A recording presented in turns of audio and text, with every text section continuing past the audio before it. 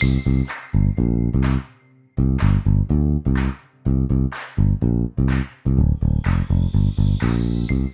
everyone and welcome to What If Disney World. I'm Stevie. And I'm Amy. Today we're going to complete our series where we discuss our typical park strategy for the 4 Disney World parks. And today we're discussing the big one, Magic Kingdom. If you've missed our other videos, we have Epcot, Animal Kingdom, and Hollywood Studios, so check those out. Yeah, we'll link those below. So we have been to Magic Kingdom a lot on both busy days and super slow days. I think it's really important, no matter what the crowd level is, though, to have a plan for how you will navigate the park. We typically stay on property, so specifically today we're going to talk about using our typical park strategy utilizing early entry. If you don't know, early entry is a perk that allows on-site guests to enter the parks 30 minutes before official opening, getting a head start on rides and taking advantage of low wait times. Of note, in Magic Kingdom that's different though, only 2 lands are open during early entry, Fantasyland and Tomorrowland. Adventureland, Frontierland, and Liberty Square don't open until official park opening time. And of note too, anybody can enter in Main Street and the main castle hub area early. It just, you can't get back to Fantasyland or Tomorrowland unless you're a resort guest. And we also typically use Genie Plus, especially on busier crowd levels. But we've been in September, for example, on a party day and not needed Genie Plus. So it's really going to depend on the crowd level, but I'd say by far and large, Genie Plus is a good idea in Magic Kingdom. It's always been really helpful, and it's relatively easy to use in Magic Kingdom because of how many rides and attractions are in the park. So on our typical trip, we actually like to spend 2 days at Magic Kingdom so we can ride everything without feeling too rushed or having time to enjoy things like the parade and the Dapper Dans and stage shows. And we tend to try and save our feet a little bit and stick to half the park on one day and half the park on the second day, with some crossover, of course. Yeah, Magic Kingdom isn't a huge park like Epcot is, but we like to go in order as best as possible. So one day we tend to stick to Fantasyland and Tomorrowland, and then day 2 we explore Adventureland, Liberty Square, and Frontierland, and have time for parades and extras like the stage shows. It would truly be smarter to do 1 early entry in Fantasyland and 1 early entry in Tomorrowland and do the other half of the parks in the non-early entry time. But we have little kids that love the Fantasyland rides, and frankly, I love them too. And riding those twice during early entry is just what they want to do. So that's what we do. We use 2 early entry times in Fantasyland. So let's just jump in and talk about our day 1 strategy and what we typically do. So at 7 a.m., we try to snag a Tron Virtual Queue. If you don't get it at 7 a.m., don't fret. There's another opportunity at 1 p.m. if you are in the park, and that one doesn't tend to go as quickly. Or you can buy the individual lightning lane. Boarding groups and the virtual queue can be kind of tricky to get, but it is no additional cost, so that's a perk. But they will take you through the regular queue, which in our experience lasted about 45 minutes of wait time. The perk of the individual lightning lane is that it allows you to bypass the long line, but it is an extra cost per person above and beyond what Genie Plus is going to cost you. So you have to determine if that's important for your family and if it fits in your budget. The other perk about an individual lightning lane too is that you can choose your time that you want to ride. The virtual queue is going to be whatever time your boarding group is called. So that kind of leaves a little bit more uncertainty in your day. And the Tron boarding groups are very strict about the time. You have to go when your group is called or they'll turn you away if you're late. So just keep that in mind. And since we also usually use Genie Plus, quickly after we get the virtual queue for Tron, we choose our first Genie Plus ride, which I typically go with Peter Pan. That gets a super long wait during the day, so choosing that first is a good idea. Our biggest tip with Magic Kingdom is to arrive early. Okay, Amy, yeah, you said early entry, but what I mean is arrive even earlier. You don't arrive at early entry time. You arrive 30 minutes earlier than early entry time, or an hour before the official park opening time, because they will start allowing all guests into Magic Kingdom at that time, and you can stroll down Main Street. We also typically stop and take a picture at this point because we're not hot and sweaty and tired yet. We all look fresh and we get a really good picture. And then you follow the signs to make your way to the holding area for rope drop. Once they drop the rope and let people into Fantasyland, we typically do go straight to Seven Dwarfs Mine Train, as long as we're up towards the front. If for some reason we're running late and we're towards the back of the crowd for early entry, you'll have quite a long wait. But as long as you're up towards the front, you can go for Seven Dwarfs Mine Train. It may be as few as just a few minutes wait, or it may be a little bit longer, but it's going to be one of the shortest waits of the day, so it's good to knock that out first. If you're not planning on using Genie Plus, or you didn't get one for Peter Pan, I would recommend going to Peter Pan next. Or if Seven Dwarfs Mine Train is down, which it commonly is during early entry, you have one of two choices. You could go to Space Mountain, or you could go to Peter Pan, and those would be good options too. What we typically do after we have ridden Seven Dwarfs Mine Train, since we have a Genie Plus Lightning Lane for Peter Pan, we then go and ride all the other Fantasyland rides during that early entry time. So this is Winnie the Pooh, Teacups, Dumbo, Barnstormer, and the Little Mermaid ride. And all of those typically are 5 to 10 minute waits or walk-ons this time of the morning. So you can knock them all out during early entry time. Depending on your Peter Pan Lightning Lane time, you may have to pop over and then come back to Ariel or something like that. But if you didn't have a long wait for Seven Dwarfs Mine Train, you'll probably be able to get all of these rides done before your Peter Pan Lightning Lane. Once you swipe in for the Peter Pan Lightning Lane, you can book your next Genie Plus Lightning Lane. So this is where a park strategy is really difficult to predict because it's going to depend on what you get next. I think good next choices would be to meet Ariel in her grotto. That's where you can meet Ariel as a mermaid with a mermaid tail, or the princess meet and greets with Cinderella or Tiana and Rapunzel if you aren't doing a princess character meal. Depending on the return times that are listed, you may even want to go ahead and select Space Mountain. It just depends on what's available. And I'll go ahead and point out too, if you're waiting for your next Lightning Lane, PhilharMagic is a great 3D show that's a wonderful filler attraction to use between Genie Plus return times. Around this time, you might be starting to get kind of hungry, and so Gaston's Tavern is a great place to go get a snack. It has the best cinnamon roll I've ever had in my life, and LeFou's Brew, which is a frozen apple juice with marshmallow and passion fruit and mango mixed in. It's delicious.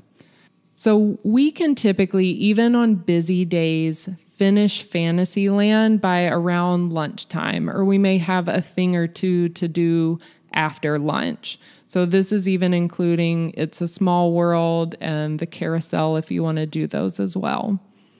So let's talk about lunch options or meal options. We've eaten lunch at most of the restaurants in Magic Kingdom, and our personal favorite is Cinderella's Royal Table.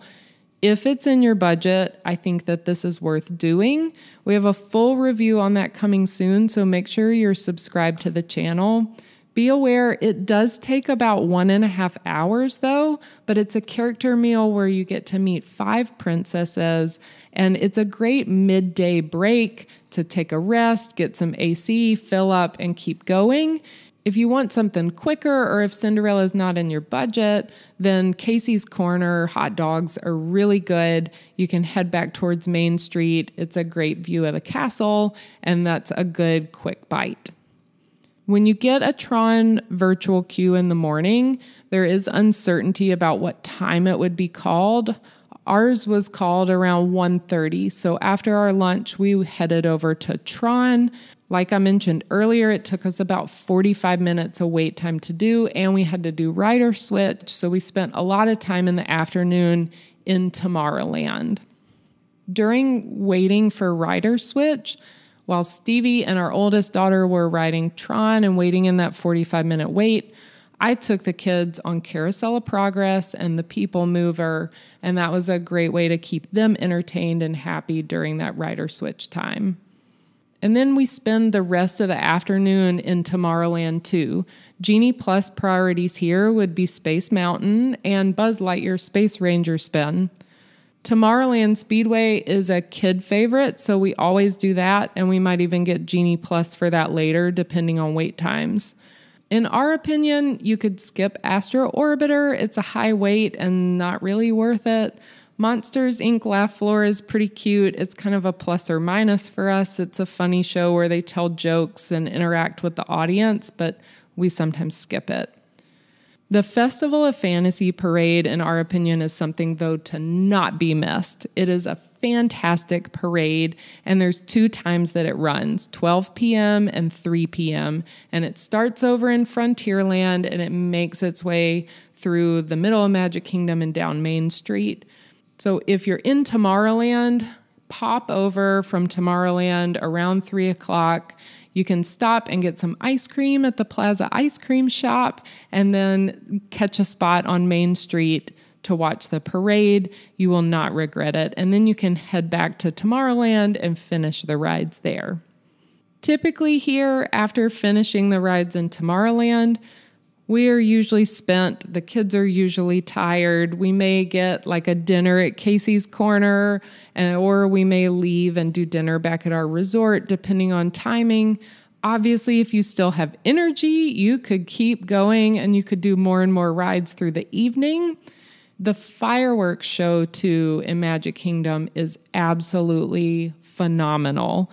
If we stay at the Polynesian, what we typically do is watch it from there at the beach. So we can go back, we can get dinner there or rest, we get the kids ready for bed, watch the fireworks, and then we're there for bed. But if you've never seen it from the park, it's really worth staying up for and seeing up close because the projections on the castle are so beautiful. And the timing of this show varies through the year based on sunset time, but it's usually between 8 o'clock and 9:30. And it gets pretty crowded, but depending on the crowd levels, you can probably get a spot 30 to 45 minutes before the fireworks, get some popcorn and enjoy. Just know that getting out of the park after fireworks is going to be very crowded. So if you are waiting on a bus or if you're even trying to get on the monorail, there might be a really long wait to get out of the park. A lot of people after the fireworks, though, go back into the park and ride some rides. If you have the energy for that, go for it, because then you can kind of avoid the rush of people trying to get out of the park. Okay, so now on to day 2 of Magic Kingdom. On day 2, wake up, get Genie Plus, and I go for Jungle Cruise on this day since we're going to be hanging out in that half of the park. But you remember, those lands aren't open for early entry. So we still arrive early because we love early entry time, love the low crowds. So we head back to Fantasyland and we rewrite any favorites. We tend to kind of let the kids guide this second early entry day. Like last time we went and rope dropped the carousel because that's what they wanted to do. And it was super fun and it created good memories. We just kind of let them do whatever they want to do and don't worry about a typical strategy until it gets close to the second rope drop time, which would be the official park opening time. So if you head past Peter Pan and It's a Small World and past the Rapunzel bathrooms, there's another rope that will be held there until official park opening time. And then they drop that rope to allow you to enter Liberty Square and head over towards Adventureland and Frontierland. So we head there and we go and hop on Haunted Mansion. It should not be hardly any wait at that point in the day. Since you're right there, you'll be one of the first people there.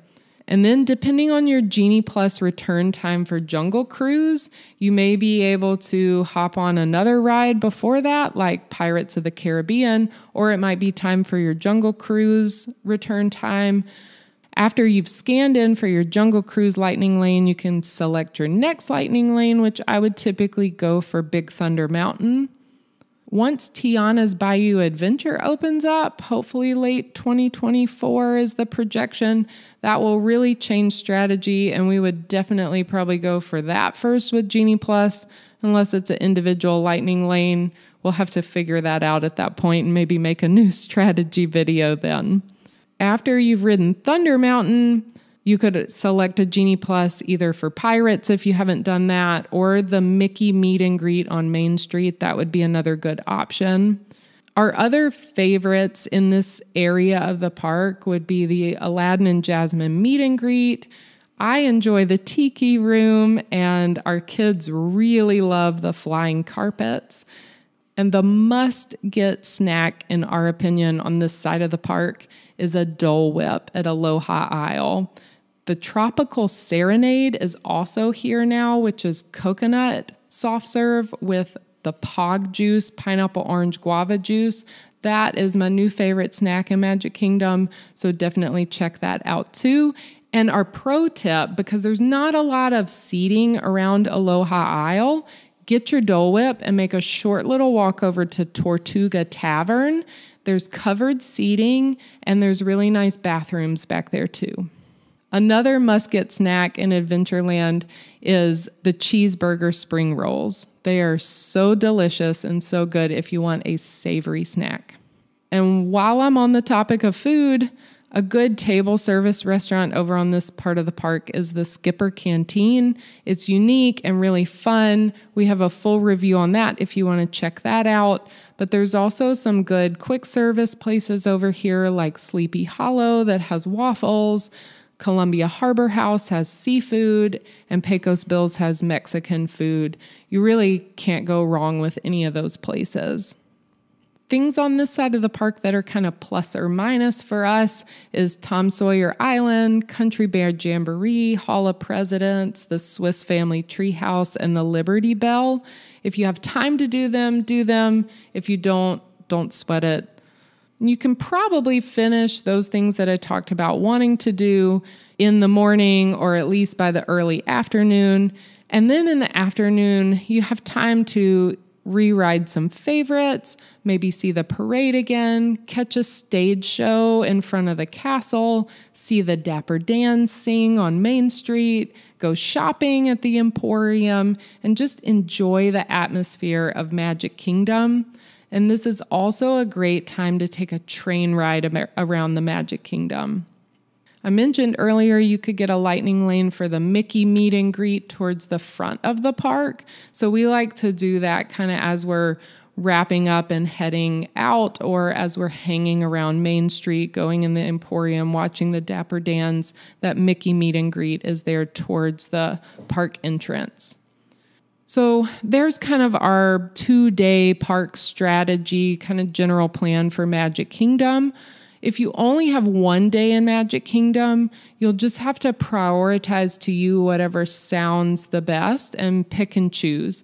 Unless it's a super low crowd day, just have the mindset that you're not going to be able to do absolutely everything, but that'll just give you a reason to plan another trip. So it's all good. Our absolute favorites and must-dos would be Seven Dwarfs Mine Train, all the classics in Fantasyland like the Teacups and Dumbo, because that's just quintessential Disney World. The Little Mermaid and Winnie the Pooh are favorites of the kids.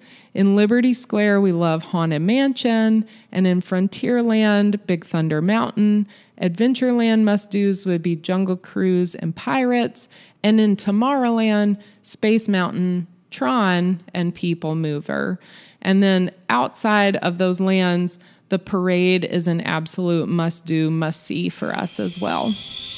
Well, there you have it. That's our park strategy for Magic Kingdom. We hope you enjoy this content. If you do, make sure to like and subscribe. We have more tips, reviews, and Disney World content coming your way. Be sure to check out our other park strategy videos. And until next time, keep dreaming.